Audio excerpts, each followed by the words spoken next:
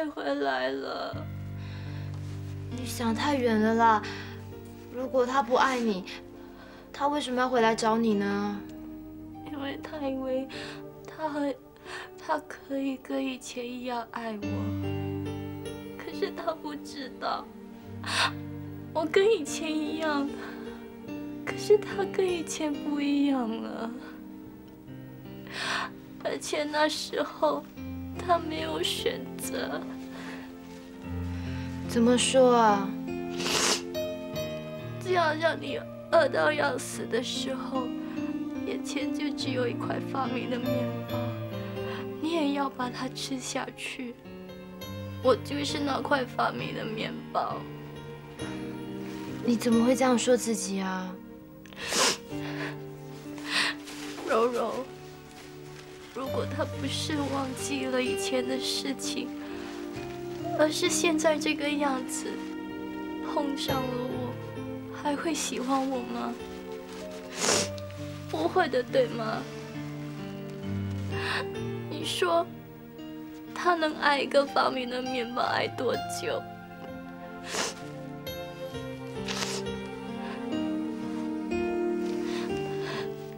而且，我不可以这样抛下阿明哥不管。我已经答应要嫁给他了，我不可以这样就跑掉。他真的那么说？是啊，姐啊，你别说晶晶傻傻的，其实他蛮会想的。你还说他不傻？他明明是很爱宏志的嘛，他放着一个那么好的条件不嫁，偏偏要去嫁给一个残废的。哎，不是我要说阿明什么，而是我觉得晶晶跟他在一起真的是太委屈他了吗？为什么不为自己着想呢？四姐不是不想啊，是她已经彻底的想过了。我想她做这样的决定，也是经过一番的挣扎。哎呀，算了，那都是命来的，丫鬟都当不了公主，还能说什么？她想怎么样就怎么样吧。姐啊，现在只是晶晶一厢情愿的想法，宏志他怎么样想，我们还不知道。如果宏志真的是爱晶晶的话，他是不会这样轻易放弃晶晶的。嗯，说的也是啊。唉。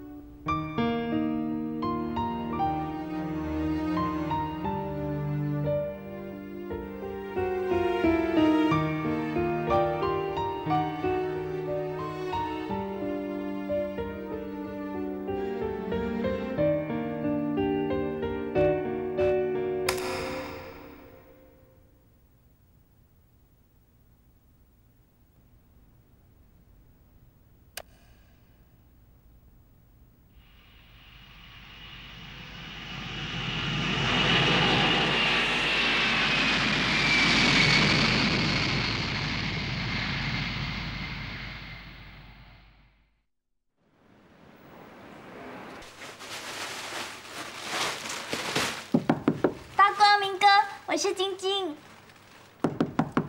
八姑，八姑，八姑啊！我买了一些菜，我放在外面，你记得拿。我走了。哎，晶晶，八姑，你不是去了美国了？不去了。为什么？就是不去了。那你还结不结婚啊？结啊。可是你要问阿明哥肯不肯跟我结婚。啊？八卦，我要回去帮我大姐了，我先走了。哎，晶晶啊，你刚才说的是不是真的？哎呦，谢谢天公保佑，我跑掉的媳妇又回来了。波比，波比。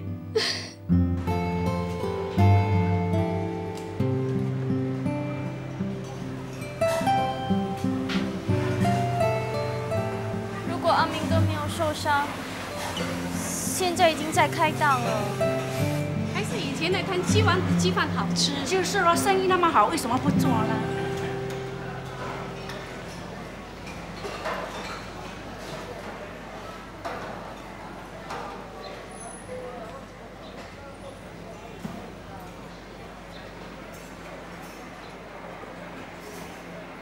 他还问我啊，你肯不肯跟他结婚？我以为我听错嘞，我再问他一次，他还点头说是啊。阿宁啊，我跟你讲话，你听到了没有？我脚不能够走路嘛，又不是耳聋。那为什么你一点都不高兴？有什么好高兴的？那只不过是你在做梦。做梦？妈，你醒醒吧！人家都不知道已经飞到哪里去了，怎么可能会回来看你呢？你不要整天把你的梦都当真，好不好？做梦没？不是吧？我是听到晶晶敲门我才起来的。上次啊，你也是说听到晶晶敲门，3更半夜爬起来，结果呢，还不是在做梦。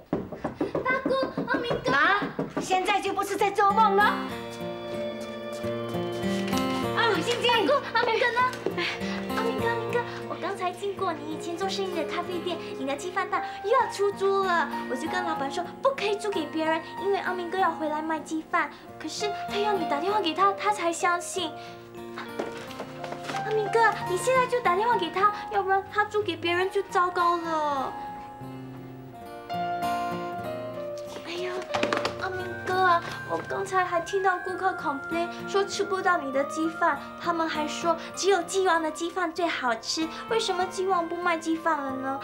阿明哥，你不可以让这些支持你的顾客失望，你回去卖鸡饭吧。可是我现在这个样子，怎么卖啊？怎么不可以？你脚不能走，还有双手啊，可以照样烫鸡、煮鸡饭。斩鸡我会，我来咯。好，那我就捧鸡饭。不用了，不用了，我们用 self service， 顾客自己捧。那我就收盘子、洗盘子喽。好啊，那我们3个人在一起，可以像以前一样做出最好吃的鸡饭。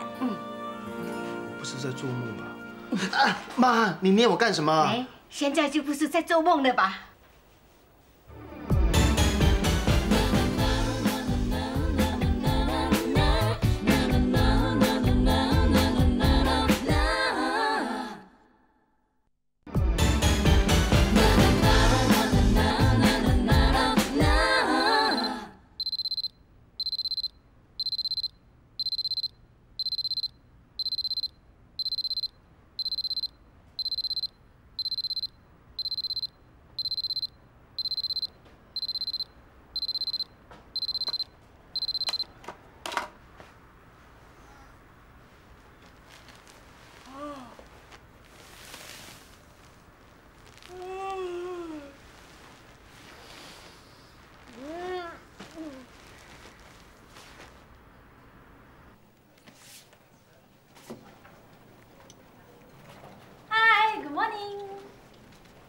大家要去吃午餐了，你现在才来上班？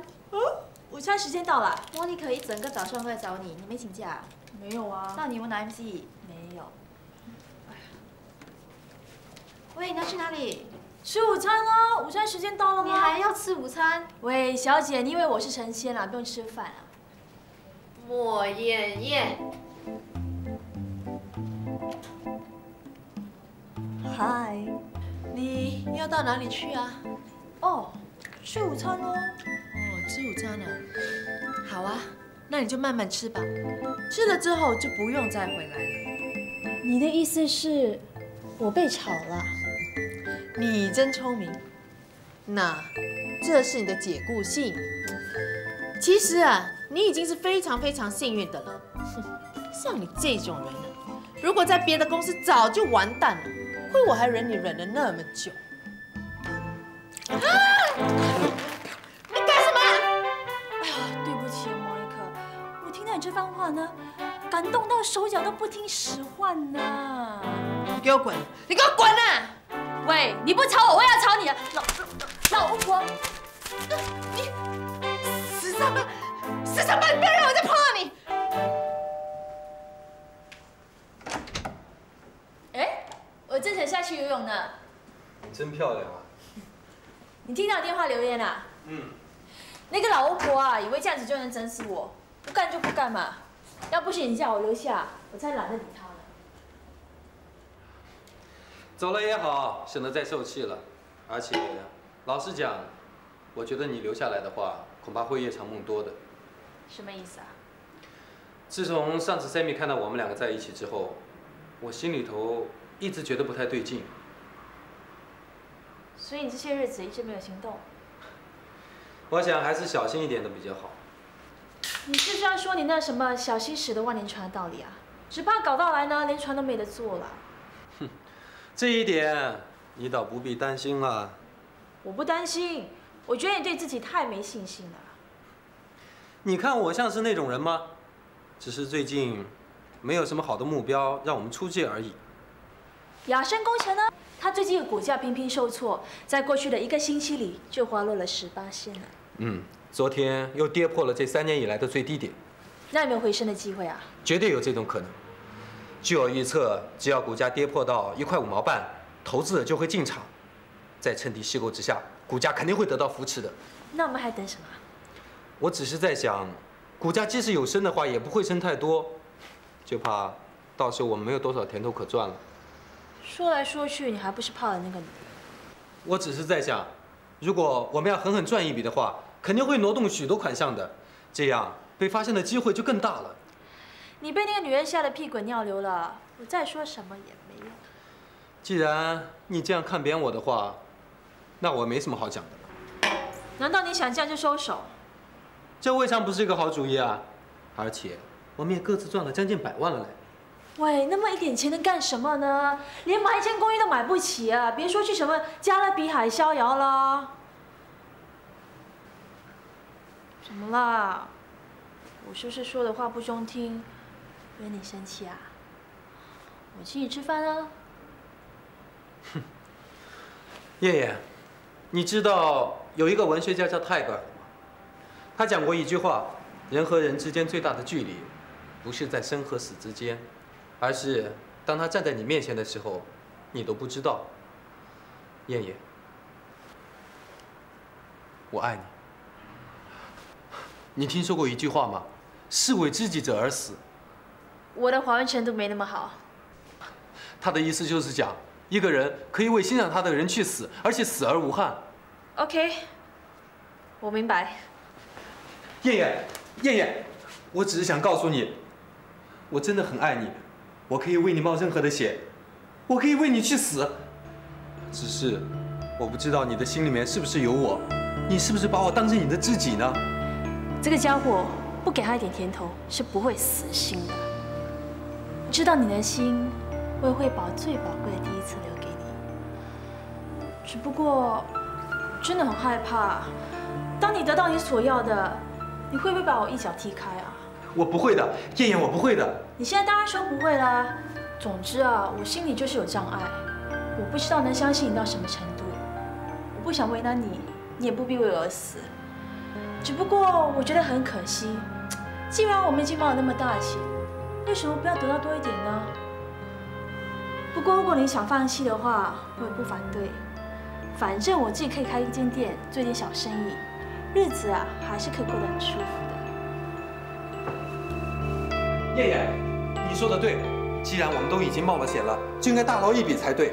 明天Sammy就要出国开会了，我们就出击吧。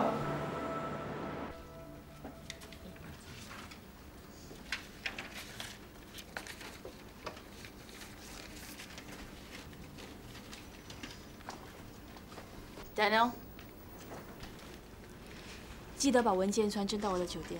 好的，你要去机场了吗？我星期3才回来，这里交给你了。没问题。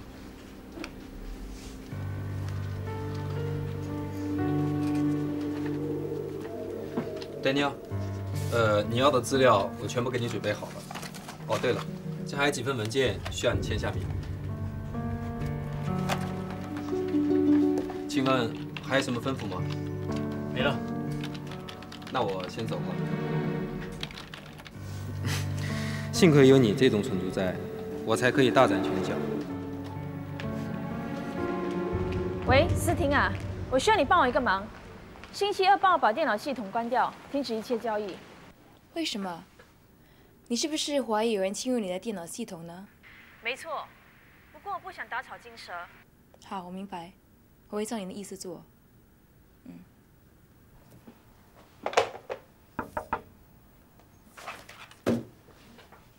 Steven， 你来的正好，我正要把这几份报告拿去给你。你看，这是我们的。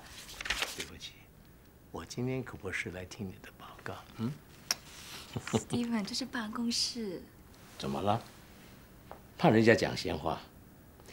放松你自己，为自己而活，管人家怎么想。我只希望做到公私分明。你对公司的付出已经很多了，以你的表现啊。如果你去别间银行，那薪水肯定比这里还高，这就证明我的眼光很不错。所以在公在私，我一定要重用你。你这句话就是给我最大的肯定，我真的一无所求。哦 ，no， 不能这样委屈你自己。毕竟你年纪太轻，给我一点时间，也给你自己一点时间 ，OK？ 我带你去看一样东西，跟我来。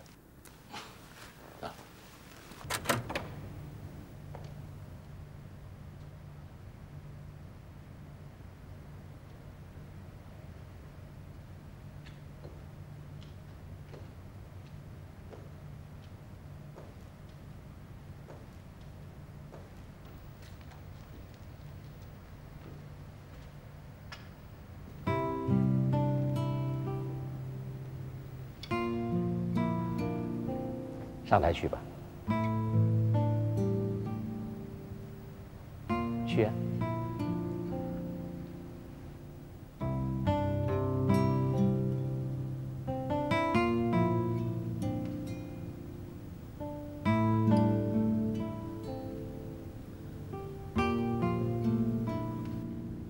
送给你的，希望它能够延续你13岁以后就中断的梦。你可以成为小提琴手，这就是你的舞台，我是你的观众。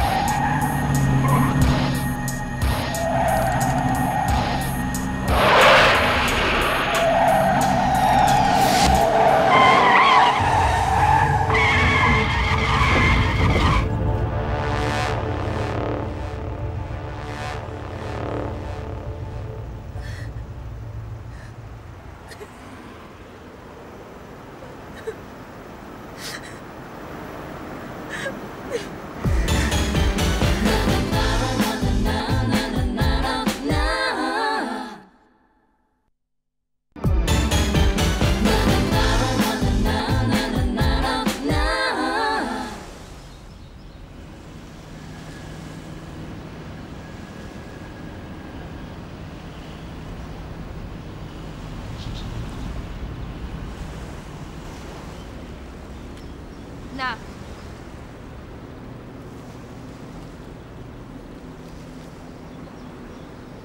Thank you。请你从现在开始，停止一切卑鄙的手段。我会写下遗书。如果遇到意外而死亡，那是有人刻意的布局，那是谋杀，而背后的黑手就是你。什么意外死亡？我不懂你在说些什么。你还装傻？如果不是我命大，早死在公路上了。 而明天的报纸上只会写是一起夺命的交通事故。我没有这么做。不是你还有谁？我是个卑鄙的小人，不需要掩盖我的卑鄙。如果我要让你死掉的话，对我又有什么好处呢？我有点变态，但我可不是神经病。是谁呢？你能不能先回答我一个问题？ 知不知道为什么我们会有这么繁华的城市？让我来告诉你，因为人是贪婪的，人心从不满足，所以才会不断的创造财富，才会有这么多的高楼大厦。当然了，包括你、我、肖老头，还有他那3个老婆以及将近1打的孩子。你是说？ 那些家伙对肖老头的财产早就已经虎视眈眈了，私底下不晓得较量多少回合。像这种豪门恩怨，你知道的太少了。你要记得，亲情在利益之下是微不足道的，更何况你跟他们也攀不上什么关系。如果肖老头只是想跟你玩玩就算了，我想他们不会有这么大的反应。但以现在的情形看来， 肖老头对你动了真感情，那就没有这么简单。你以为他们会容许你跟他们一起分财产吗？这也就是为什么当初我要你和我一起联手玩这大富翁的游戏。可是你毕竟是太年轻了，以为光凭自己的力量就可以控制这整个世界，所以这场游戏 你是输定了，到头来连个屁都得不到，反而有可能会赔掉自己的性命，真是太可惜了。Edison， 我们可不可以再谈谈？当然可以了，我一直都把你当成是我最好的朋友。那我应该怎么做呢？ 让肖老头知道这起意外。不过，你千万不要做太多的分析及推测。肖老头是个聪明人，他自己会去联想，然后再采取行动。同时，他那些老婆和孩子们也会得到警告。要是他失去了你，他们也会失去的更多。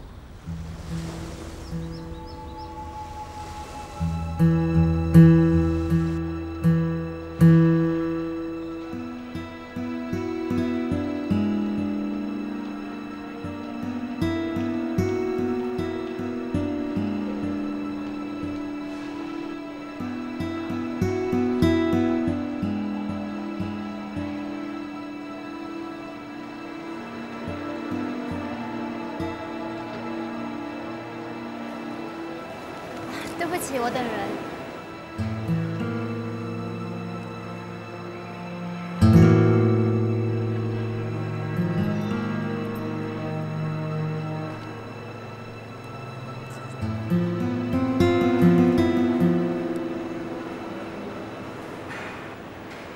肉肉，真巧，等人啊！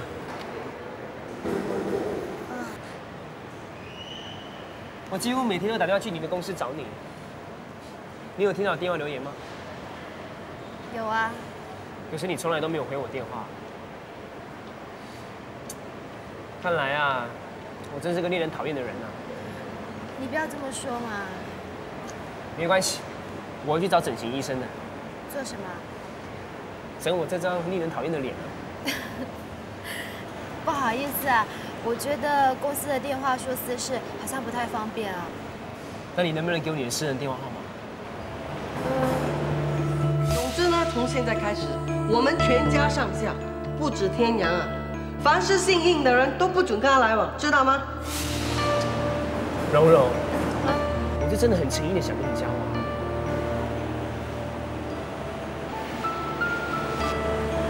对不起啊，我姐姐来了。Please。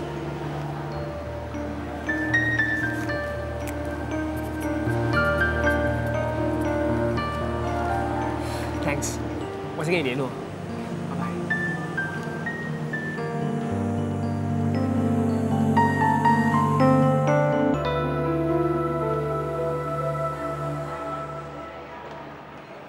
喂。咖啡，给我茶，谢谢。三姐啊，你最近工作忙吗？哦，辞职了。那你现在搞投资啊？那不用整天上班看人家脸色，逍遥自在的不是好吗？哎，对了，晶晶怎么样了？她没事了，她现在正在帮阿明哥开鸡饭蛋。那于洪志有没有再来找他？看来这次晶晶倒不傻，她终于看穿于洪志的真面目了。怎么说呢？我早就看透了，于洪志怎么会真心要娶晶晶啊？像他这种有钱又少年得志的人啊，有时候啊想要扮演救世主的角色，他们忽然间给酒店包包几万块钱的小费，或者看中一个穷家女孩，让她麻雀变凤凰，这样呢，他就变成一个传奇，变成焦点。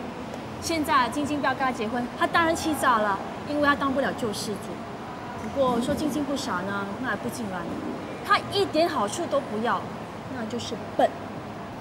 其实这样也好啊，反正都不亏欠他啊。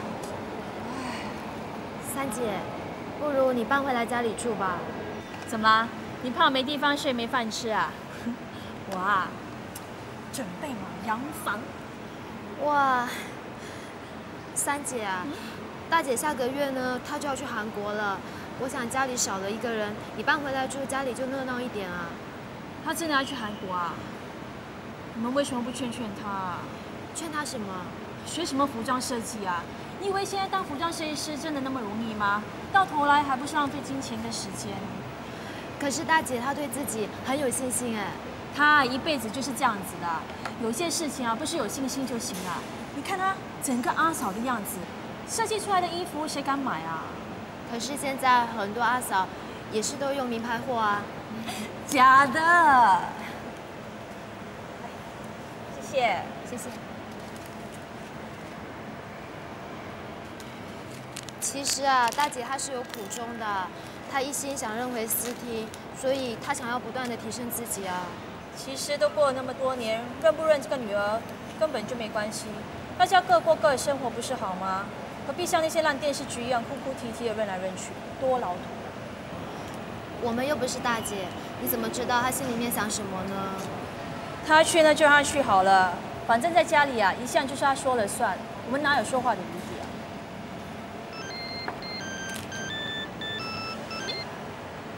？Hello， 亚神工程今天早上闭市的时候已经涨了3%了，我预料下午开市的时候还会继续上扬，全天的涨幅可能会达到5%。真的啊？太棒了！哎，待会儿约了经纪去看房子啊，要不要一起去看啊？好啊，我再 call 你，拜。以5%计算，盈利就是。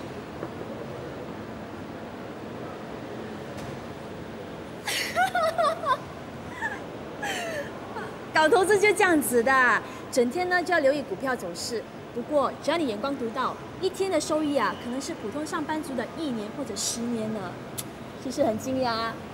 我知道啊，收益越高，风险就越大。哎呀，做什么事呢都有风险的。哎，对了，这次你找我出来什么事啊？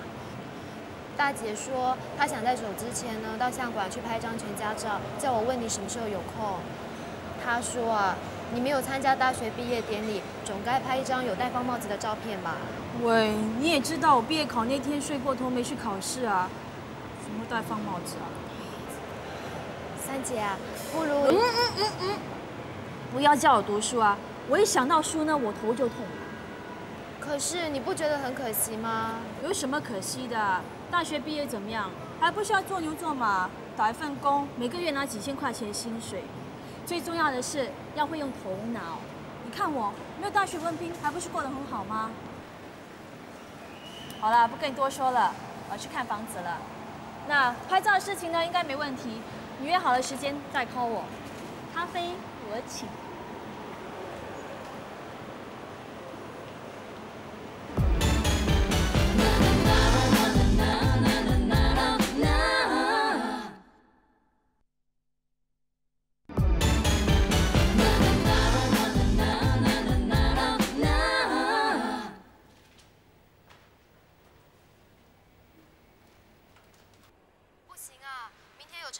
要砍树，我得去监督。那这样好了，我叫我同事Simon过去你那里。那就这么说定了，拜拜。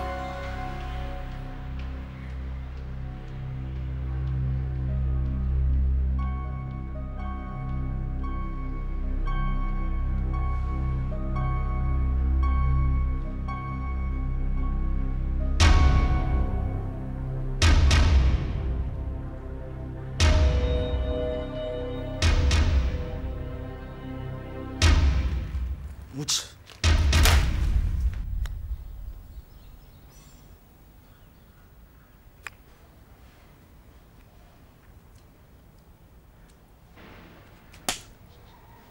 你干什么？你为什么偷拍柔柔？偷拍女人是我的嗜好，特别是如果我对这女人有兴趣，我就会情不自禁拿起摄影机去跟踪她，拍下她的一举一动，然后再回来慢慢的研究。 时机成熟之后，就可以下手。你想对柔柔怎么样 ？Come on， 男人想得到女人什么东西，还需要解释吗？你也是男人嘛？忘了告诉你，柔柔把她的私人电话号码都给我了。我想你应该还认得出她的笔迹吧？我告诉你，我应天成想要得到的女人，是绝对逃不掉的。 天成，老家伙，你叫我？天成，你不可以这样对柔柔的你。哇，关心自己的女儿啊！父爱真是太感动，太伟大了。好，既然你都已经开口了，我总不能无动于衷嘛。那我就加倍疼爱柔柔，用尽各种手段。 欲仙欲死啊！你好家伙，你敢打我！弟弟，你没事吧？没事，没事。混蛋！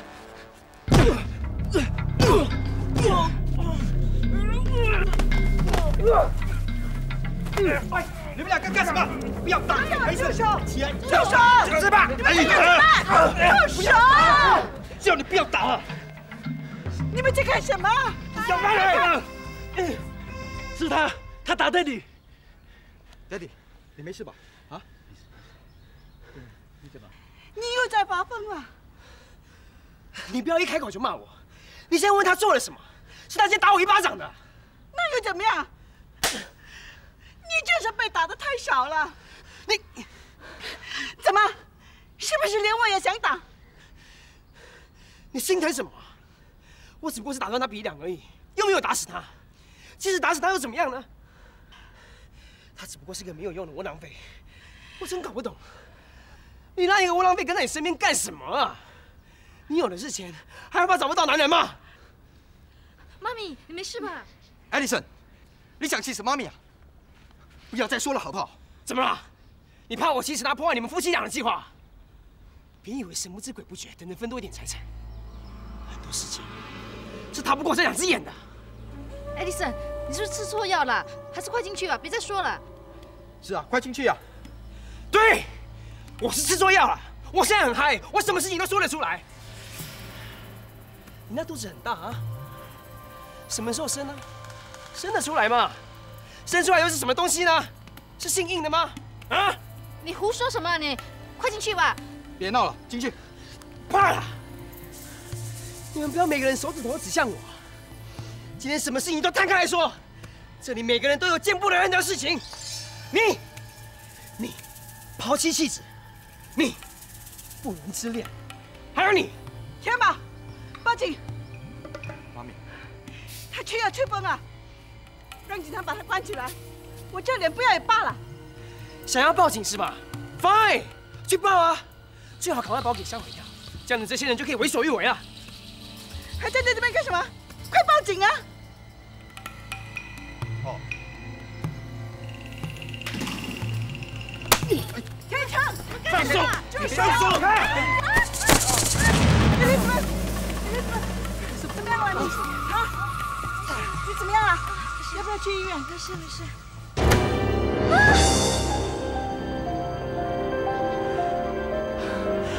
啊！妈！快点叫救护车！救护车，快点！报应！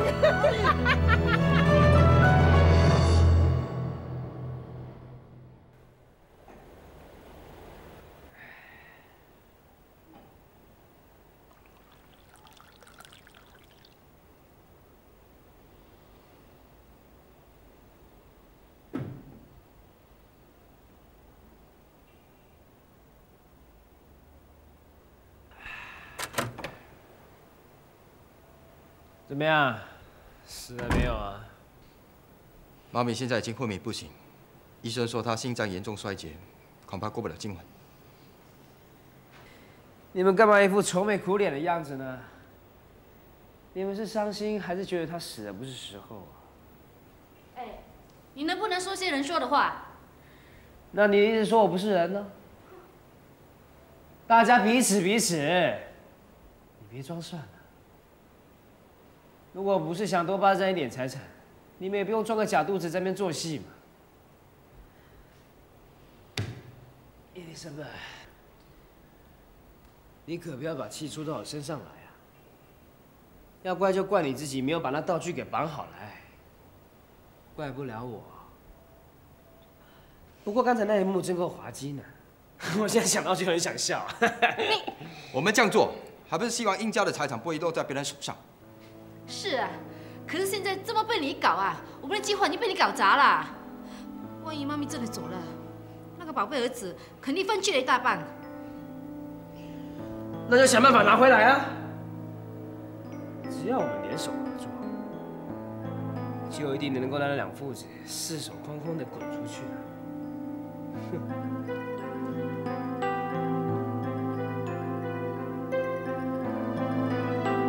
我看了那么多单位，还是觉得这里不错，不过算到来还要360万啊。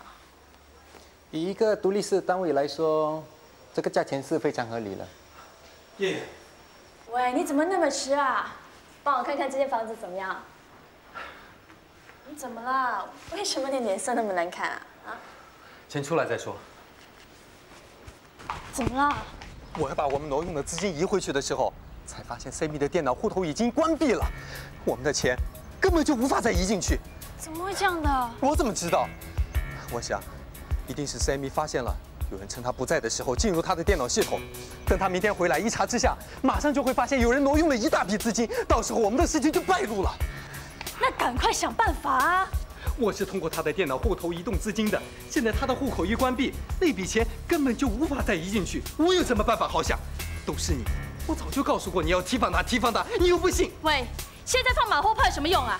你不是说他干属下基金经理都是大笨蛋吗？你才是笨蛋呢！你为什么没有想到他会用这招呢？你不要再难你我的，事情既然已经发生了，就要想办法补救。在这里干着急有什么用啊 ？OK， 让我想一想，好不好？现在要怎么样才能让他电脑重新启动？只有接获他本人的通知，电脑部门才会重新启动电脑的。整个过程需要多少时间呢？大概有1个小时左右。看来我得再办一次了。我真是一时慌了手脚了，我怎么没有想到这一点呢？现在离下班时间还有4个小时，赶快行动啊！对。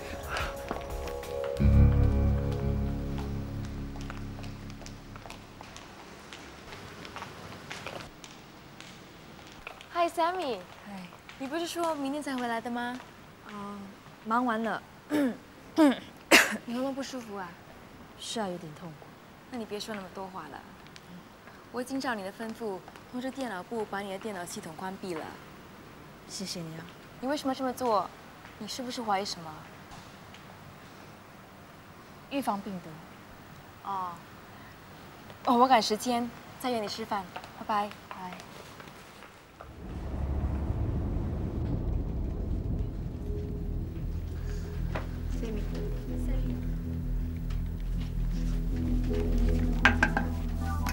Sammy， 你不是明天？我提早回来了。我忘了带钥匙啊。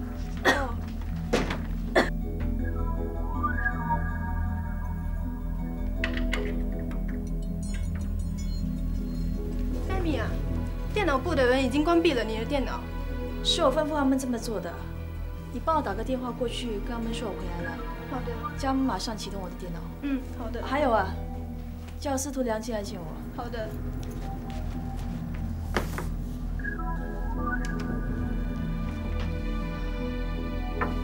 Sammy， 司徒良来了，加进来，给我一杯茶。好的。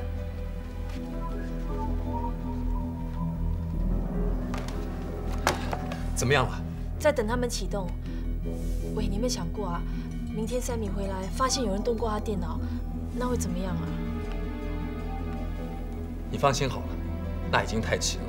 我已经把一切的证据都给消除了，每一个投资项目的账目都一清二楚，他能奈我们怎么样？而且我想，Sammy他绝对不敢把事情闹大，无凭无据的，别人都会当他神经有问题。OK， 行了。那现在怎么办啊？你什么都不要做，只要坐在这里慢慢喝你的茶，10分钟以后把电脑关掉，轻轻松松离开就 OK 了。就那么容易？嗯。看来这个Sammy也厉害不到哪去啊。这就叫做强中自有强中手啊！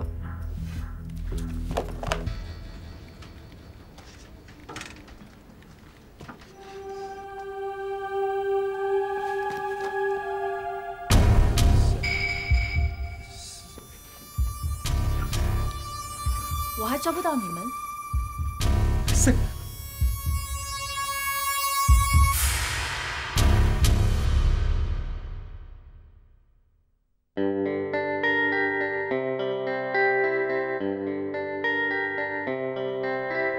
长长的路，长长地走着，走了多久，已不记得。路过的人是什么角色？想了很久，我已经累了，最初最近的捉拿，不是说好了说好的，怎么转了个身还是变了？说真的，快不快乐？这不是你